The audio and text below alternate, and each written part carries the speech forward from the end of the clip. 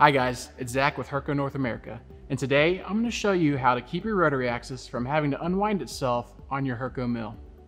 As many of you know, if you're running a rotary program and you tell it to rotate 3600 degrees in the positive direction, you're typically going to have to wait for it to unwind itself or move 3600 degrees in the negative direction at the end of your program. And we know that you don't have time for that because time is money. So today, we're going to show you 3 ways to program your rotary to unwind to 0 in less than 1 turn. If you have a conversational program already made in your control, go to the review screen by pressing the review key on your control panel. You want to highlight the location of the program where you want the block to be inserted.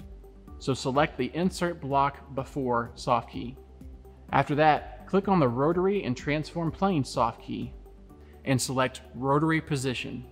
You're going to see at the top of your screen a field called Reset Rotary Encoders. Go ahead and select Yes. Now when we go back into the program, we can see that we've inserted a rotary position data block. So when we run this program, the rotary will automatically reset itself to 0 for us. So that's it for method number 1. So let's move on to the other 2 ways that you can reset your rotary. With these next 2 methods, we can insert an M31 command in both conversational and NC part programs. Let's start out first in the conversational side of the control.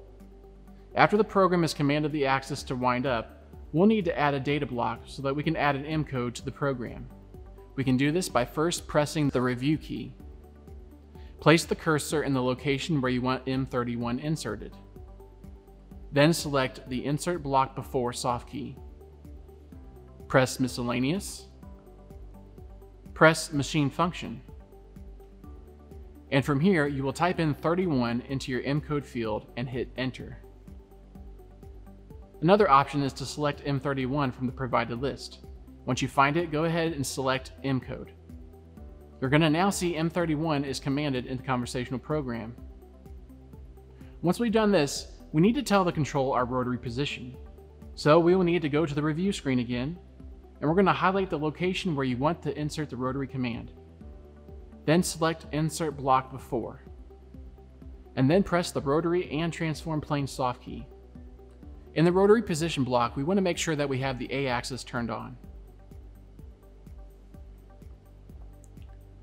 When we run this program, the rotary will automatically reset itself somewhere between 0 and 360 degrees, and that depends on the command rotary position that we input.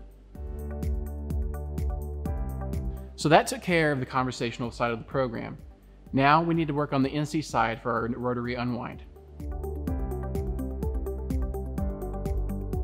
To do this, we need to go to the NC editor. Press Part Programming softkey. I want you to then type in M31 wherever you need to reset the rotary. And if you don't have G0, A0 already in your program, go ahead and type that in now below your M31 command.